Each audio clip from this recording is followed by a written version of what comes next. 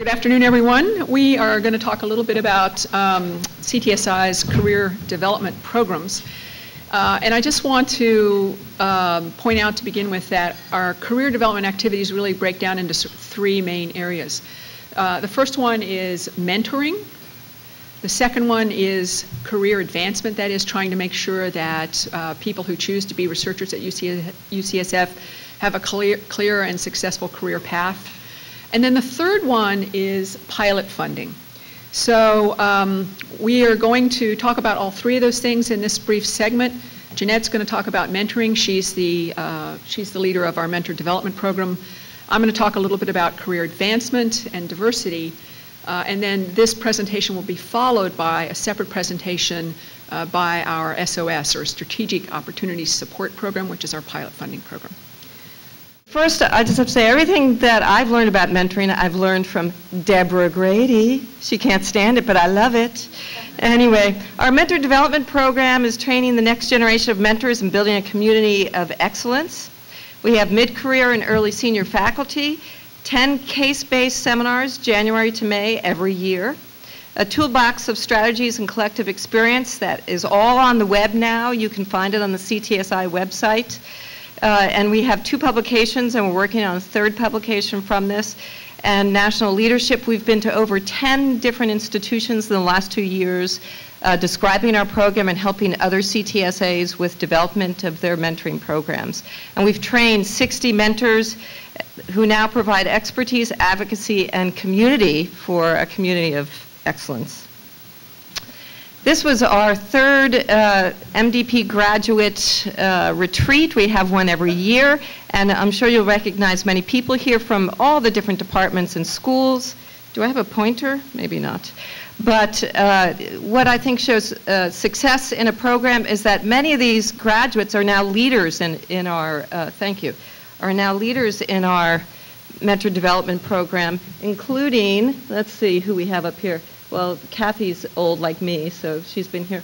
But, oh, we're all the same. But she's from the School of Nursing, so you all know Kathy Lee. Joe is another or assistant director from School of Pharmacy, and we represent all the schools. But Mandana Kahili, who I don't think is here today, but she's heading up our mentor consultation unit that I'll talk about. Lawrence Huang, he is now one of the assistant directors, and he started in our first cohort.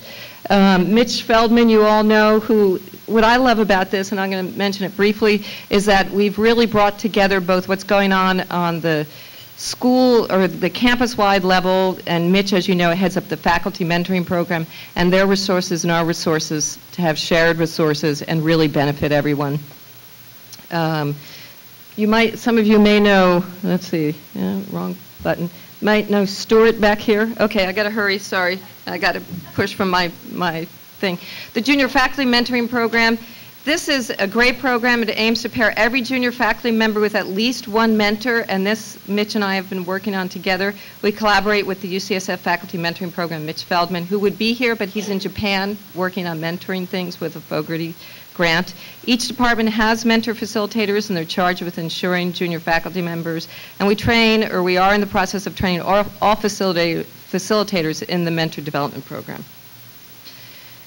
Our new programs, I mentioned mentor consultation service. That goes along with what you heard previously from Mark Pletcher. We use the consultation service portal to respond to questions and discuss issues. That's shining a light on an issue that Talmadge mentioned. That often helps.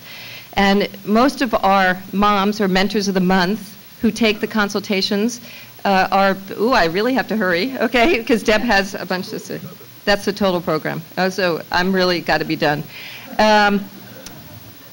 We have mentor profiles, so those of you who have done profiles, you know it's a great mechanism by which to find research colleagues, where you can also find mentors. And we have an electronic mentor evaluation we're working on. There we go. I'm going to just spend a very brief amount of time on our activities and career advancement. We really are trying to ensure that, as I said, researchers have a clear career path and they can be successful.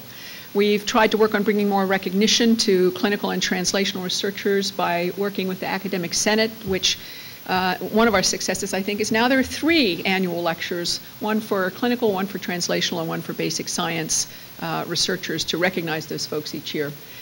We've also tried to work with the various HR, associate deans for HR at each of the schools to train department chairs, division chiefs, and we're trying to think about promotions committees in order to make sure that those people realize the value of multidisciplinary and team-based research. And finally, we've been looking at promotions materials to see if those do mention these kinds of research activities. We also provide support for faculty who need to redirect or want to refocus their research by providing funding for mini sabbaticals, which usually springs the faculty member from their teaching or administrative roles for up to 6 months. And this is the last slide. We really are trying to improve the diversity of our clinical and translational researchers. This is really a long discussion, which I'd be happy to go into with any of you who have ideas about it. But we're trying to focus both on recruiting more underrepresented minorities to our faculty, as well as retaining both our faculty, but also our wonderful students. We have great diversity in our student population. It falls off as they become residents and fellows or graduate students, and then it's pretty inadequate by the time they get to faculty. So we have a number of programs focused on this. Great. Thank you, Career Development. You finished just in time, saving us from this thing to pull him off the stage. And I never bothered to learn the name, or to try to pronounce it when the World Cup was on, and now I'm not going to try today. I keep starting over here. Maybe we'll start on the other end this time. David, you want to start us out? I'm just going to keep it simple because when I was at Columbia University, I got here about 4 months ago. There was a mentoring program that was put in place, and everybody that was involved with that was looking at the website from here and trying to reach out. This really is a model program that's recognized all around the country, and this is just a partial description of I think what's going on and how it is representing all of the schools, and that I think is just a real model for programs in the university here. So thank you, Simon. Hats off to him. Hats off to him. No, not Simon. I thought, no, this is Paula here. Yeah. This is Paula. Simon never says nice things like that. Oh, that's true, too. That's right. I'm supposed well, to be when he nasty, does say, when Simon says nice things like that, they mean something, right? That's right. Yeah. Going to win the prize. All right, Talmadge, you want to go next? This is one of those, I shouldn't say what I'm about to say because I'm going to get in trouble kind of questions. But as a chair of the department, I don't know that I'm judged on whether I improve diversity in my department or not. And I think if we want the school to be better at it than we are, then that has to be one of the things that somehow I get dinged for. And I don't think that happens. And here's my boss sitting right here, so. There it's him. Talmadge, I guess you haven't been through your first stewardship review yet. No, that's why I said I was putting my foot in my mouth, because it's coming up. It's like. But I have to point out that as CTSI, while this is very, very high on our list of important priorities, we obviously by ourselves cannot make this happen. So that's why we have in our renewal period now are collaborating with Renee Navarro, who's our new Vice Dean for Diversity. She is Vice Chancellor for Diversity, who is the actual leader of the Career Development Program. And I do think we've been able to help quite a lot by focusing on clinical translational researchers, whereas Renee's purview is everybody at UCSF. But we really need that kind of cooperation at the top and the big picture across the university. Great, good. Sam? Jeanette, I would echo David's comments that great content, but if you want to be invited back next week, work on the timing. Okay. I guess my question for Deborah is, I've heard for a number of years that we have concerns about career advancement for people who are participating in team science or team research, and just your sense of, have we made progress? Is it still a significant problem? And in the groups that you mentioned that you're getting out and trying to educate about the issue, you didn't mention specifically CAP, and I wonder where you think the problem is, if there is still a problem.